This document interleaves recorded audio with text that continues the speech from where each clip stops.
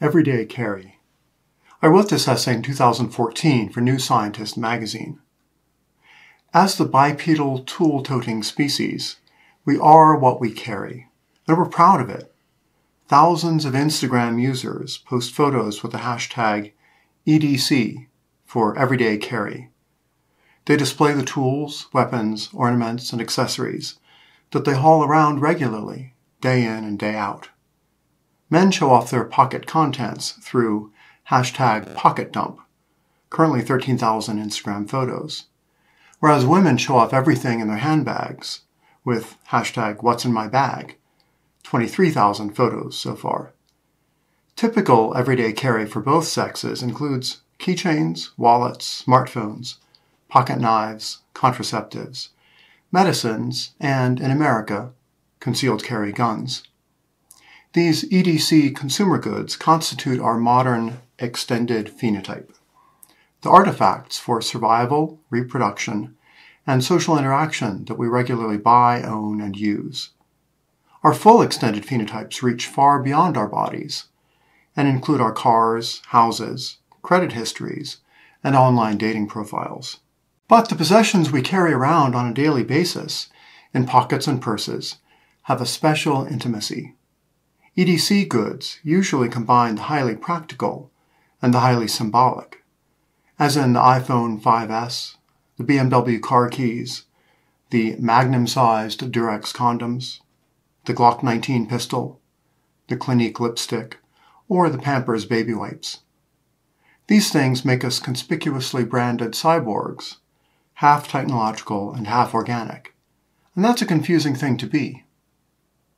To understand our modern consumer selves, it might help to compare our EDC to that of our prehistoric ancestors, to look for functional universals behind the technological differences.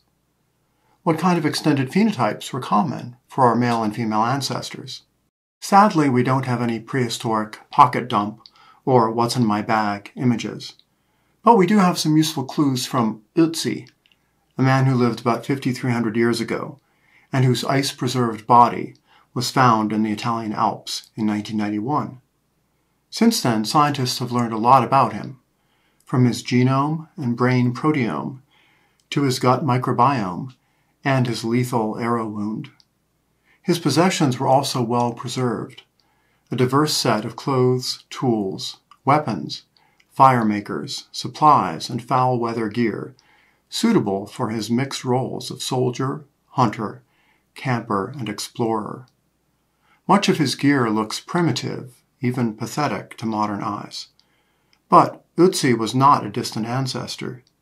He had an anatomically modern brain and an anatomically modern body.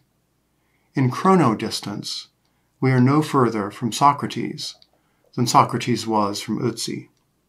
So we should be able to find some functional similarities between his EDC and ours. Many of those analogies are fairly obvious.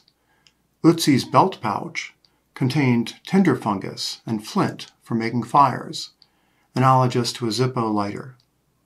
His lumps of birch polypore fungus had antibiotic, antiparasitic, and styptic properties, like modern amoxicillin, deworming tablets, or Band-Aids. His 2-meter-long ball of tree-bast string is like a paracord survival bracelet. His flint dagger with ashwood handle is like a Spyderco folding tactical knife. He carried 4 stag antler tips of different sizes and shapes tied together with bast strips, like a Swiss Army knife.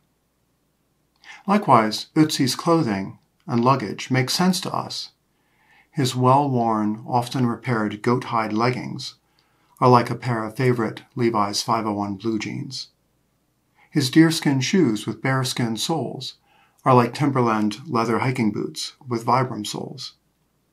His long goat leather loincloth would have protected his groin from flint chips during tool making, like a welder's apron. His leather backpack with external hazelwood frame is like modern mountaineering gear. His woven swamp grass mat, worn over his bearskin cap, would have kept rain off like an umbrella. Most of Ötzi's possessions look purely practical, but he carried two items with a bit more pizzazz: his stripy coat and his copper axe. The coat was made of goat hide strips, alternating dark and light, and it would have presented a striking pattern even from a distance. It was worn a long time, and much dirt and sweat was on the inside. Today's urban hipster might wear a vintage Swedish bomber jacket in distressed leather, like Bane's coat from Batman Rises. Also wholly practical, yet pretentiously stylish. Ötzi's prized possession was probably the axe, with a blade of almost pure copper. It could chop down trees, split firewood, and defend against humans and predatory animals. The copper was finely shaped, and had been mined on the Austrian side of the Alps, far from Ötzi's Italian home. Less than 20% of Ötzi's clanmates were buried with copper axes. Reliable, refined, imported, and rare, Ötzi's axe is analogous to another state-of-the-art Austrian export, the Glock semi-automatic pistol. It suggests that the 46-year-old Ötzi had attained fairly high status in his tribe, and the blood of 4 other individuals found on his possessions suggests his weapons were not just for show. Conspicuous formidability remains a distinctively masculine form of conspicuous consumption, as in many modern guises, pocket dumps. An even more formidable weapon would have been Ötzi's longbow, if he'd lived long enough to finish making it. A powerful distance weapon, it could have killed wild animals or humans up to 40 meters away. Analogously, some modern preppers might keep an AR-15 rifle in the pickup truck in case of a zombie or EMP or SHTF apocalypse. Yet most of us no longer need distance weapons to acquire food and defend ourselves. Given modern supermarkets, hospitals, police, and armies, the true analogs of Ötzi's longbow are the debit card, the health insurance card, the driver's license, and the passport. As physical objects, they are just shards of paper and plastic, hardly enough to swat a fly.